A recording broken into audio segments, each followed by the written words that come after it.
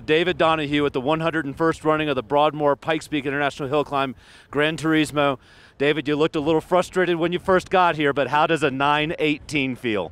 It's kind of ironic because when I worked for Porsche North America, I was on the 918 program. So there's a lot of people to thank on this. Obviously, the Brumos collection, it's their car. M Engineering was a huge help with the engine and transmission tuning. AirTech with the aerodynamics, and Veris with the CFD models. The list goes on and on and on. And of course, Yokohama. I mean, the tires were the least of my worry, but the overheating, I could see I was already pretty hot when I got to Devil's Playground. So I was a little worried about that the whole time, and the brakes weren't really biting the way they should. I think they got too hot. So we'll know. Maybe if we come back next year or whenever, and we'll know what to do differently. I'm really happy for the team, though. Obviously, you've done a lot of things with motorsports. You've been to a lot of places. You've raced in the dark. You've done all these things. Even with all of that, how hard is it to contain the emotion sitting on the start line of the Pikes Peak Hill Climb? Well, it's my 7th time. I guess you should say my 6.5 race. Since I didn't make it past halfway one year. But, you know, Porsche Colorado Springs and Joe Brenner and that whole crew have really helped me kind of realize who I am on the mountain and the mountain rules, and to be happy with what I get and so forth. And they put a great car underneath. They spent the month with me preparing it. So they kept me calm, and I'm kind of a calm guy anyway. So, but I think we're going to celebrate tonight. It's going to be a good time.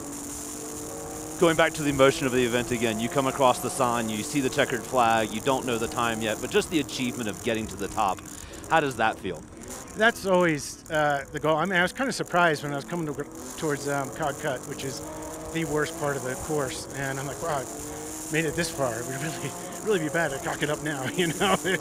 But you know, we made it through. I way overbraked for that, just because of that. In my mind, in practice, I never knew where to go. The car was always in the air. The tractive shocks were a huge help, but I didn't get enough time to really figure them out on the mountain. So a huge shout out to obviously the Tractive for all their help. But yeah, it's always great to be up here. And I'm glad to see Romain and Astier up here, and can't wait to see the rest of the guys up here and gals. So in a while, you'll get to go down the hill as part of the Parade of Champions. On the way up the hill, are you mindful of the fans, the folks that got here in the middle of the night, that slept here, that are cooking their breakfast? Do you have awareness of that energy on the hill? Well, I was up here last night, and I could see them already setting up. So they're glutton for punishment. Those are real fans, because you never know what the weather's going to be like up here. It's been really bad, and they're still here. I mean, today's a pretty beautiful day. It's cold and windy up here, but it's been worse. It's been a lot worse, and they're still there. I don't know how I'd do that, but you know, more power to them.